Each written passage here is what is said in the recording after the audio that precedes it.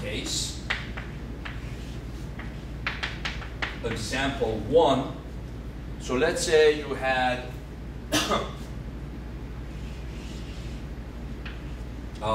some kind of object like this. And let's say maybe it's a big wooden plank. So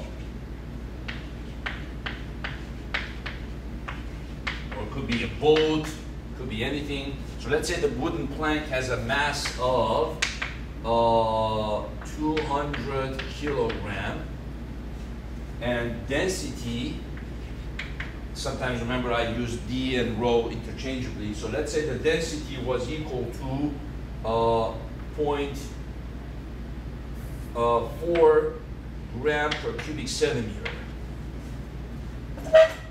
So that's kind of roughly like a density of wood, something like that. So remember, gram per cubic centimeter, if you want to go to kilogram per meter cube, you got to multiply by 1,000. So this would be equivalent to saying 400 kilogram per meter cubed. So I want to know what percentage of the plank is sunk under. What percentage of plank is under water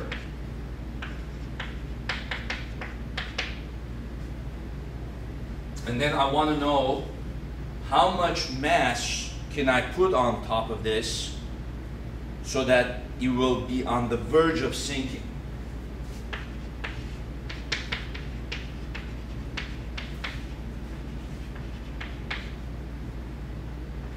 Can I add to plank so that it is on the verge of sinking? Okay.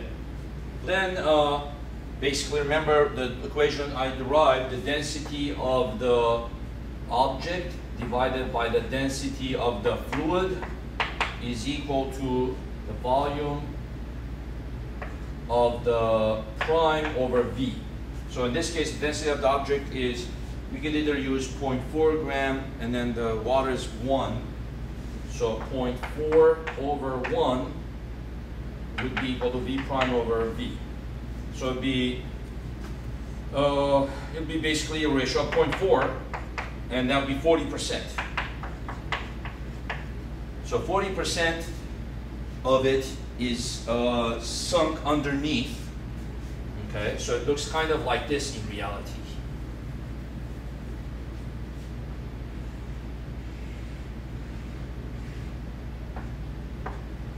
So let's say it had a height of 12 centimeters.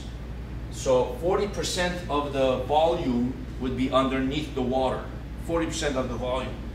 Well, if it's a cubical object, kind of like straight like this and like this, you know, then that would mean the ratio of the heights are the same as well. The ratio of the heights are the same as the ratio of the volumes. So it would equal H prime over H, but that's only if it's like a cubical object or rectangular object. Okay, so any rectangular object or cubical, that would work. So basically, that would mean that's H prime over H. So if the total height is 12 centimeters, 0.4 of that, 0.4 of 12, and that's 4.8 centimeters. So 4.8 centimeters is underneath the water, and then the rest of that, 12 minus 4.8, 7.2, okay? 7.2 centimeters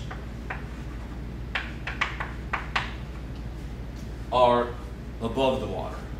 So that's majority, I mean 60% of it is above the water. Now for ice cube, it's different. The density of ice is 0.92. So about 92% of the density of water. So for a big iceberg, 92% of it is under the water surface, 8% of it is over the top, over the water surface. So most of the iceberg that we see is most of the iceberg we don't see. Basically, it's underneath the water, 92%. Only we see 8% of it above the water. Okay? So now, how much mass can I add on top of this? Well, basically the logic is, as I add more mass, the volume is not changing, right? Let's say people are coming on top of the wooden plank, and then they're bringing in cargo with them and stuff. So what is the total mass? Well, basically, whenever the new density of the wooden plank becomes 1 gram per cubic centimeter or 1,000 kilogram per meter cube, then the plank will be on the verge of sinking. So basically, we're going to say the density of the plank needs to equal 1,000 kilogram per meter cube in order for it to sink, be on the verge of sinking. So the density of the plank is the mass of the plank over the volume of the plank. And then the mass of the plank is the original mass 200 plus any additional mass that I add on top of it. And the volume of the plank, well, the volume of the plank was what? Well, we know the density of the plank, and if the original mass of the plank was given, we could find the original volume of the plank. So volume of the plank is going to be, remember always, density is mass over volume. Okay? The volume of the plank is mass over the plank over the density of the plank. So the mass was 200 divided by the density of the plank in 400. Okay, so notice here I'm being careful about units. In terms of kilogram, I want to be consistent here. This is kilogram, I'm going to use kilogram. So 200 kilogram is the mass, 400 kilogram per meter cubed, and this gives me a half meter cubed. Okay, so that means the plank's volume is a half meter cubed. So you put that half over here. So this is in units of half meter cubed. This is in units of kilogram. This is, the answer is going to come out in kilogram. That's going to equal to 1,000 kilogram per meter cubed. So if this is meter cubed, right? Half meter cubed, the meter cube cancel, and then kilogram, and then this is going to come out in kilogram. Okay? So the half goes over there, becomes 500. And then x becomes 300, right?